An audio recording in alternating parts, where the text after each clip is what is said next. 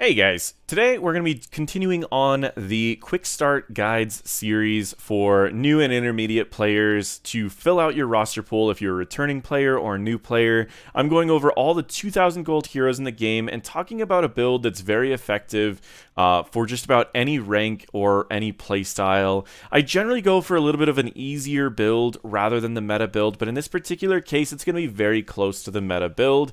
So we'll get right into it. Gazlowe is the only 2,000 gold bruiser in the game, so you may want to fill out your roster with some other heroes, but Gazlowe's actually in a great spot right now. There are multiple builds, and there are a lot of effectiveness that you can do with those builds, and you can add a lot of impact to your games. With that in mind, let's talk a little bit about what Gazlowe's abilities are and what they do. The first ability is called Rocket Turret. Rocket Turret creates a turret that will stay out on the map for 15 seconds. You can see the bottom bar is the timer for how long it's out, and then it also has its own health bar, starting off with 1,355 health. That is quite a bit lower than, at level 20 it's 1,300 health, which is about a fifth of your health. So that is the basic idea of Rocket Turret. Now it does 83 damage per attack, and it attacks once per second. So each one is going to add 83 DPS. You can place a Rocket Turret for 4 scrap, and you regen 1 scrap every 4 seconds. Destroying a Rocket Turret or a destroyed Rocket Turret will drop scrap, which you can then pick up to replenish your scrap. So over time you're gaining scrap, and you also gain back 1/4 of the scrap by simply picking up the scrap after stepping over a destroyed turret. You can destroy your own turret by using the Reduce, Reuse, Recycle, and then you can also pick up that scrap from it. W, your Death Laser is your second ability. After 0.65 seconds, you are going to fire off a laser, dealing 390 damage, and you're going to heal for 25% of the damage dealt, increased to 75% against heroes. So on a wave of minions, let's take a little bit of damage. You can see how much you can heal off of a wave of minions. And again, he's a bruiser. He can take a lot of shots. These towers do a decent amount of damage. And now remember, this is level 20, so keep that in mind. If you hit just a hero, you can gain back... I just actually hit one minion there. But if you hit just a hero, you can gain back a decent amount. I'm going to try to not hit the hero here, so you can see. Or I'll hit the hero. But you can see, it's a decent chunk of healing. It's not great, but it's also not terrible.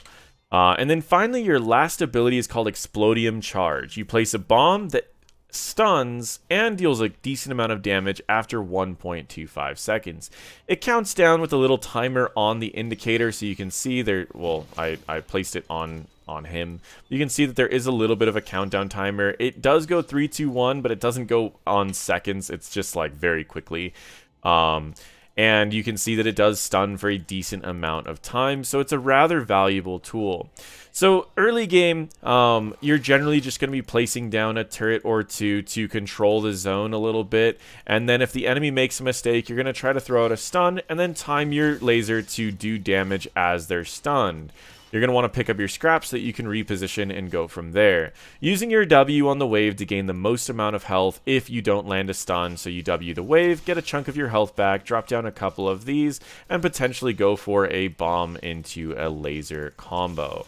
A couple turrets can go a long way. Naturally, you'll only be able to have out about 3 turrets at a time in the early game. So let's talk a little bit about the potential talents you could take to make Gazlowe go a little bit further in your games. On level 1, most people have found the most success out of Big Game Hunter. It did get nerfed a little bit, but it's still rather strong. It increases the maximum scrap by 2, which means instead of initially placing down 2 turrets, you can initially place down 3. Basic attacks against enemy heroes, mercenaries, or monsters, meaning heroes but not minions. You can do the mercenaries here, or monsters, which are any objective-based thing on maps. You can get scrap. And so each one is going to increase your scrap regen by 1.5 seconds. Keep in mind that every 4 seconds, you're going to get a scrap. So 2 basic attacks, you'll pretty much get 1 scrap.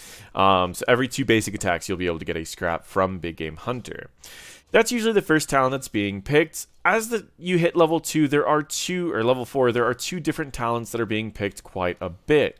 If you're willing to place down your turrets one by one, Rocket Socket is very powerful at getting constant shields and constantly bringing out more of your turrets, because you continuously basic attack and continuously have your shield. Otherwise, Hyper Focus Coils is a little bit better if you're someone who likes to just place all 3 turrets and kind of forget about them. Hyper Focus Coils is a little bit better. And for new players, it may be a little bit better. It allows you to heal a little bit more on your W, and it allows you to heal off of your stuns as well.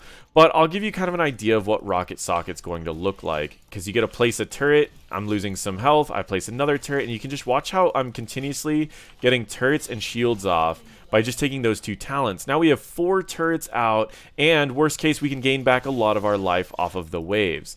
So you can kind of see how powerful this build gets in that 1v1 situation. Now we get to level 7. I almost always recommend having 2 charges of your W. Allows for more healing, as well as it allows for more combos. I'll talk about the combos when we get to later levels. Level 10, I almost always recommend Gravel Bomb. It's the main way that you can make a difference in team fights, and you're already pretty strong in the 1v1 situation. So now you're strong in 1v1s and in team fights. Level 13, I recommend Superior Schematics. The other 2 talents are very good, but this talent is just a little bit above in every build that you would be playing. It allows your turrets to attack multiple enemies and have longer range, and the longer range is actually pretty significant.